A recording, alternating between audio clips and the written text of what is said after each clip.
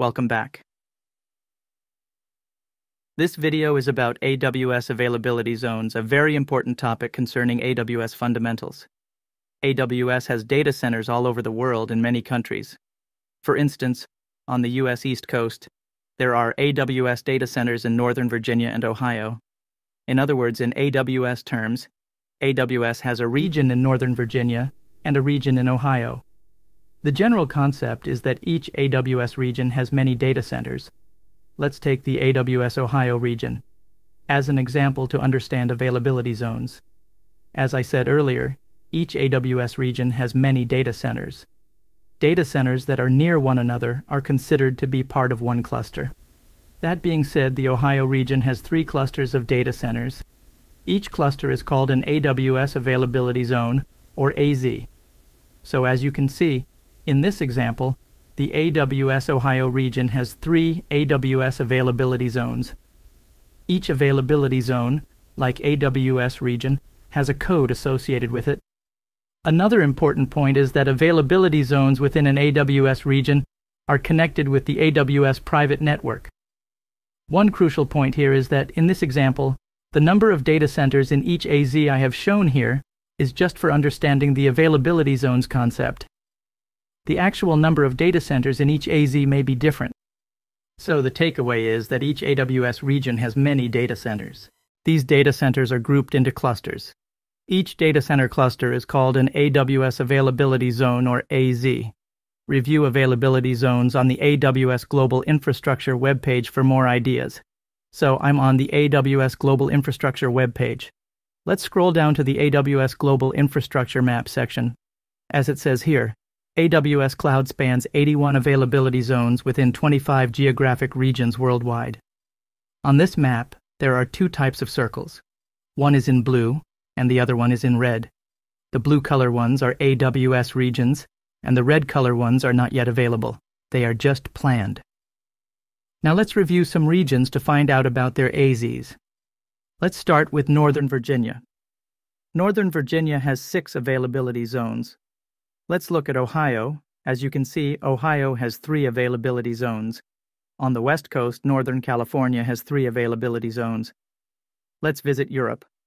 London has 3 availability zones, and Frankfurt has 3.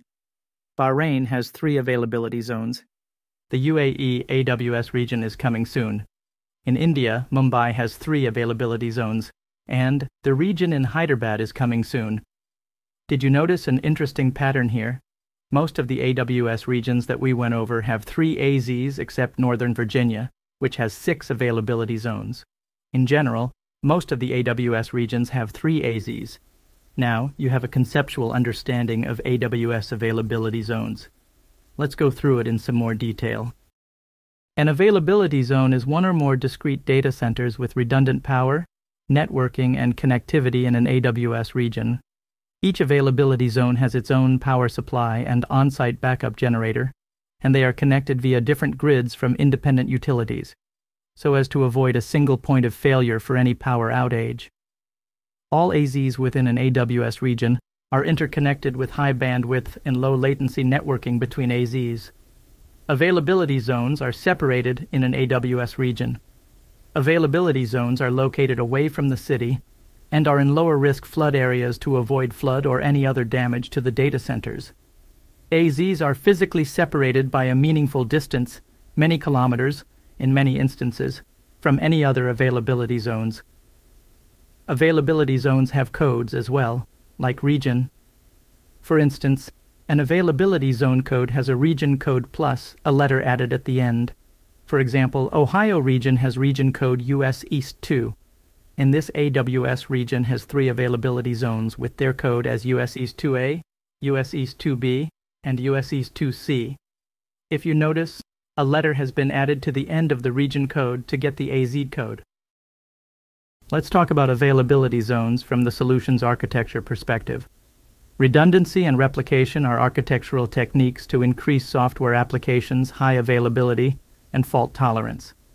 That being said, to provide redundancy, AWS allows replication of resources and data in multiple availability zones, which helps avoid data loss and provides high availability to the deployed applications. All traffic between AZs is encrypted. Synchronous replication between AZs can be performed. However, replications across regions don't happen automatically unless organizations explicitly want to perform them. The reason is that AWS regions are separate, and they are not connected with the AWS private network, unlike AWS AZs. AZs are connected with AWS's private network. That's it for this lecture.